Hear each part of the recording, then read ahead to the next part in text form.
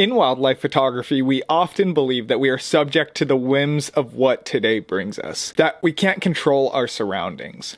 While this may be in part true, we can also often predict our surroundings with shocking accuracy. This ability makes the best wildlife photographer stand out from the rest and can help you level up your skill to become a better wildlife photographer. There are two ways to approach wildlife photography: reactive and visionary. Reactive wildlife photography essentially is a way of photography in which you are simply reacting to the action around you.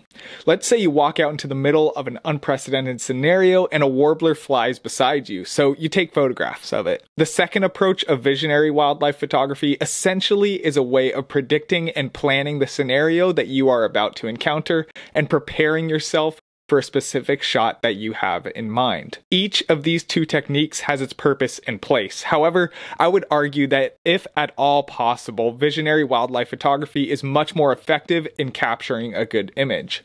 To give some real-life examples of how these can exist, let me share a few stories. Back in February and March, I encountered an incredible story of these white-throated swifts that were roosting on the side of a canyon cliff. In most situations, an amateur wildlife photographer might see them where I first spotted them on the bottom of the cliff and attempt all day long to take photos of them from down below. However, the chances of capturing a really nice eye-level and aesthetic image from this angle are slim to none, and so I knew that in order to get a good shot that I was hoping for, I'd have to return the following day at sunrise and get on top of the cliff to shoot eye level with them as they soared across the valley. The results were fantastic and incredibly rewarding when I did this. But what about an even more specific example of visionary wildlife photography?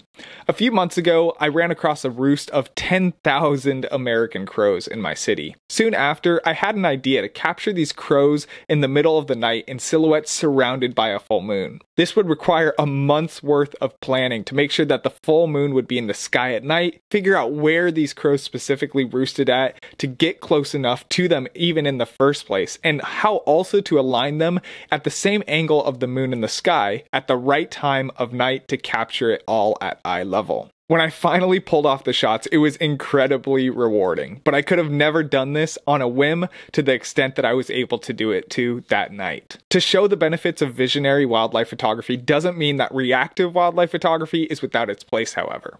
In my recent adventure to Morro Bay, I had planned out and visualized a lot of the shots that I took during that trip. However, the one encounter with the vultures feasting on the lancetfish, I could have never predicted that day. In that situation, I realized the opportunity that was being handed to me, and I took advantage of it best that I could. Using standard techniques of eye level, foreground, my knowledge of lighting, and how to approach, I did the best that I could in the moment, reacting to the opportunity given to me.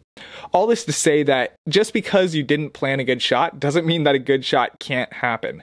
But more often than not, the best shots do come through planning and envisioning them. I hope these stories helped you in your knowledge of how to capture better wildlife images. If you found value in the video, I'd be honored if you considered subscribing below. And if you want to see how I captured the American crows at night, click on this video in the end screen here.